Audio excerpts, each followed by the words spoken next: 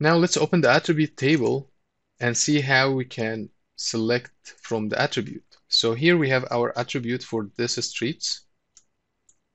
If I click anywhere here, it's gonna select the line for me, and I can select multiple if I want.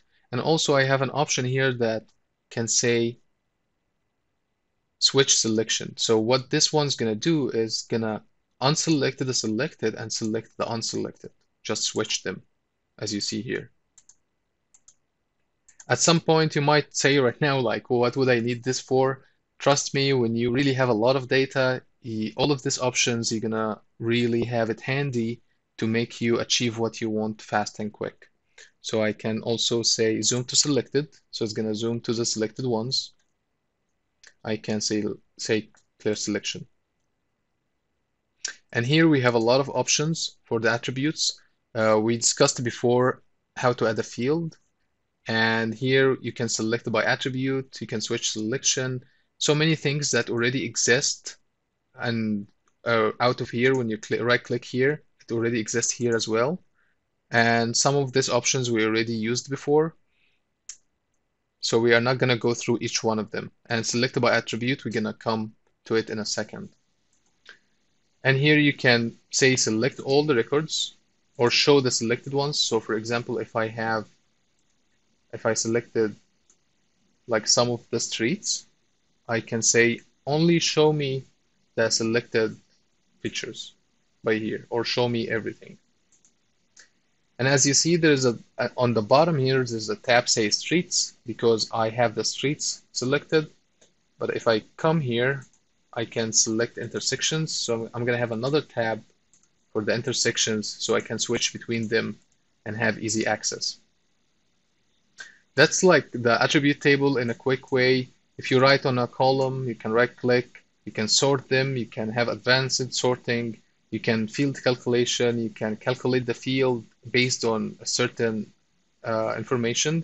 For example, I can come here and say for the names, I want the field calculation to be the object ID. I'll say okay, gonna calculate, we're gonna take the object ID and put it in the street column, as you see here. So you can use the field calculation to set up the data here for however you want. The other thing is geometry, calculate geometry, and we used this in the editing lesson. And you can just turn off and turn on the field or freeze it. And freeze the field is if you have a lot of data and you want this field to be in front of you, like an Excel sheet, you can freeze it from here. You can delete the field, or you can change the properties of the field by changing the name, the alias, and the type of the field.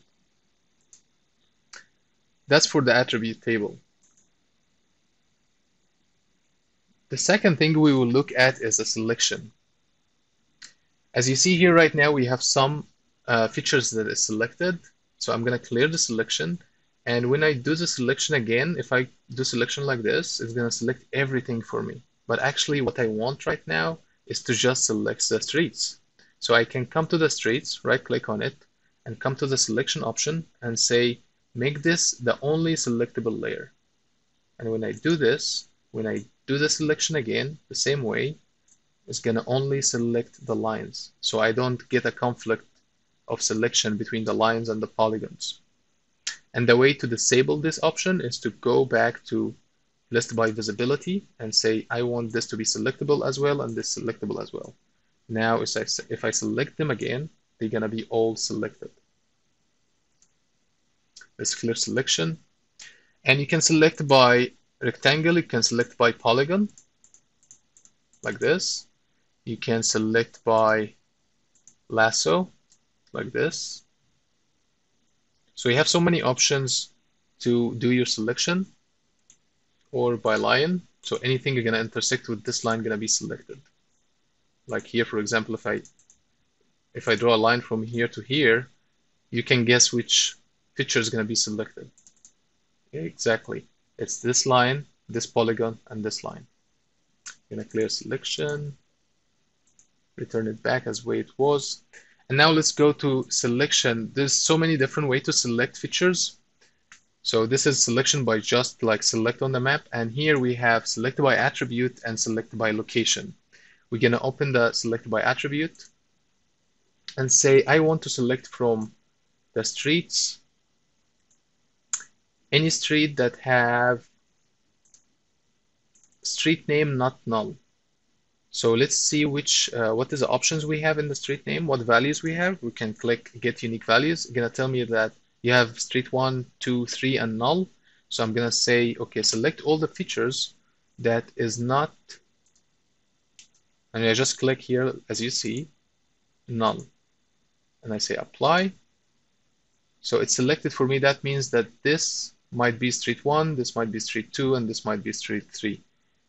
If I make the opposite and say, remove this and say equal null,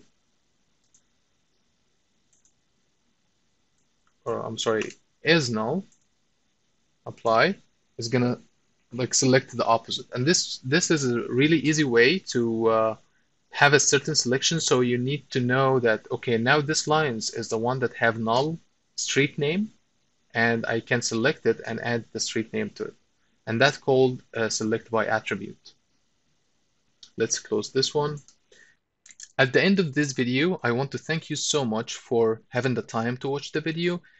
If you are interested to learn more about ArcGIS products, please go to arcgismastery.com and you will see that we have a lot of selection for online training courses, starting by ArcGIS Desktop and another products like ArcGIS Online, ArcGIS Pro, ArcGIS Enterprise, and so many more.